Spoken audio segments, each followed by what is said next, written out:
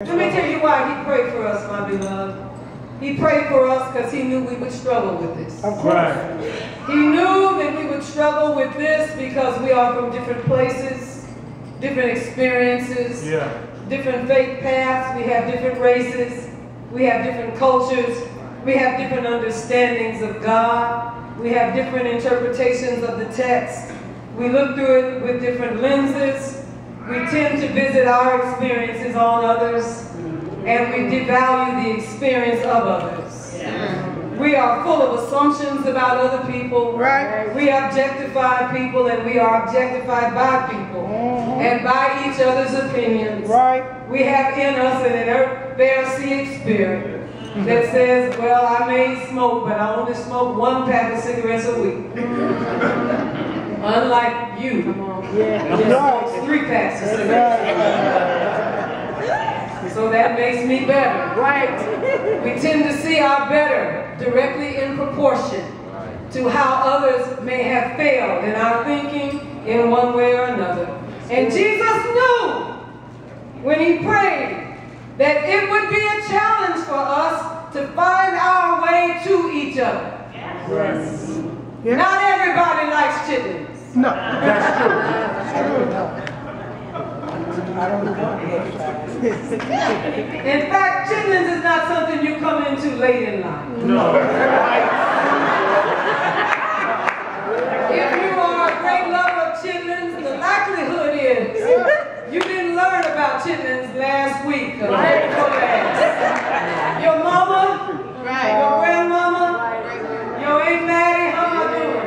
Big mama, somebody knew how to clean chitlins and cook chitlins and put them down in some garlic. Come on, hear me now. Onions and cook them up so that you did not really know where they came from.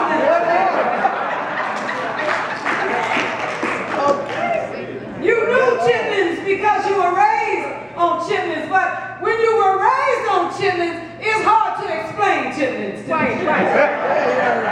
Especially when they come unprepared into your house. Everybody understand? You can't explain if you don't know chitlins. Ask somebody who's a half century old or older a little about chitlins. They came from the packing house, and they'll tell you a little bit about buying them downtown at Housewives Market in California. Chitlins. You have to be raised on them. I'm raised in Pentecostal. Yeah, Lord. And I'm also ordained in the United Church of Christ. Yes, indeed. In my experience, I have a dichotomy that runs through me all the time. Yes. Raised in a Pentecostal church and filled with the Holy Ghost, and I do speak in tongues. Oh yes, oh yes, oh yes. Unashamedly. Right. And unapologetically. Oh yeah. But try explaining that. Okay. I hear you, Bishop. Right. To my UCC self. You understand what I'm saying? I hear you, Bishop. I can't even find the words to explain it because you have to be raised on Pentecostal. Yes, you do. To explain it, I know that my Presbyterian brothers and sisters that are raised on Presbyterian, anybody hear what I'm saying? Even within the church, the African American, I know I'm telling the truth, the African American experience is very different.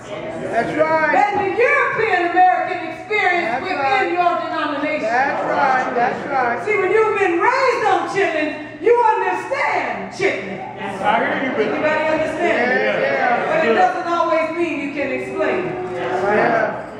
The other thing that's important for us to understand that just because we are who we are and experience what we've experienced does not make it superior to someone else. That's correct. That's right, Bishop. That's right. That's good. Because unity does not readily fit the idea of unanimity and sameness. Tell your neighbor, I love you, but I'm different from you.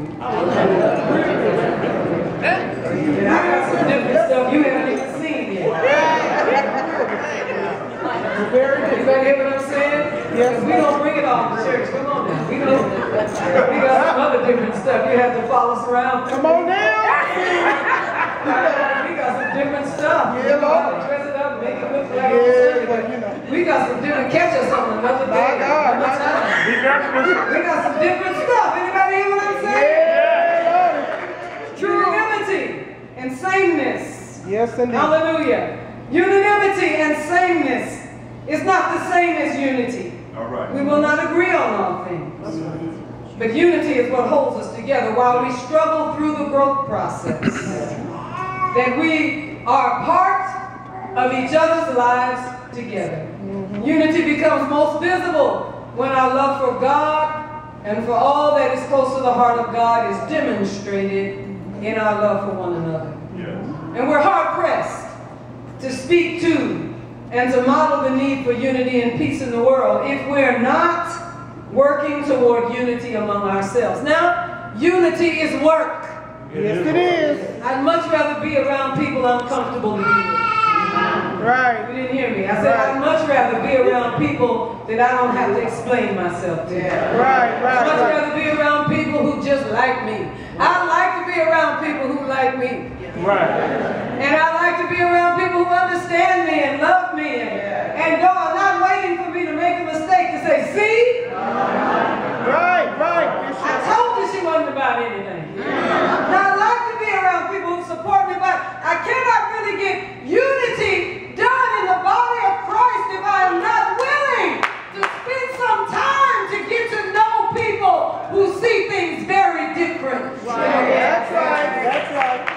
We're hard-pressed. Find a model for unity in the world if we're not working toward unity in the body of Christ.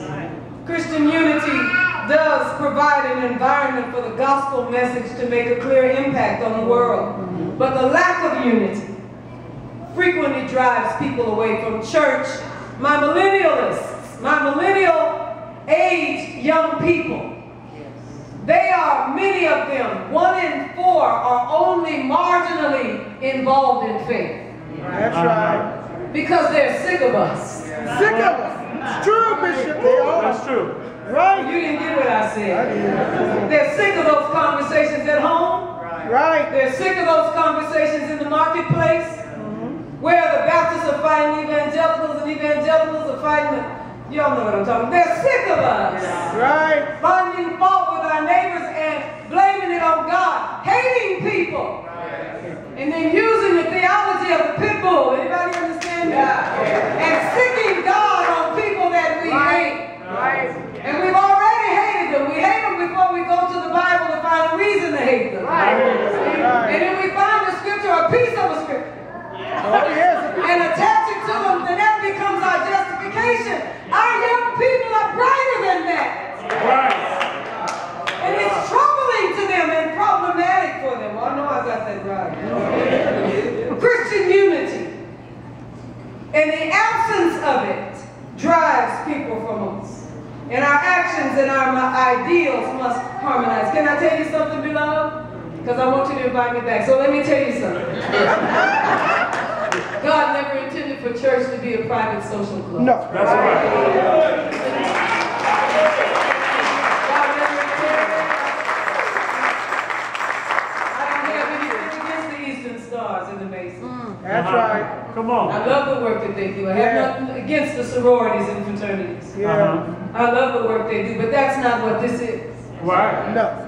This is not designed for us to all be the same and think the same and walk the same and dress the same and look the same and move the same and bleed the same. It wasn't designed for that. The church was designed to be an open tent, Yeah. not a really nice mausoleum. Right. It never was the will of God Yes. that we make it a private social club. We're supposed to be uncomfortable.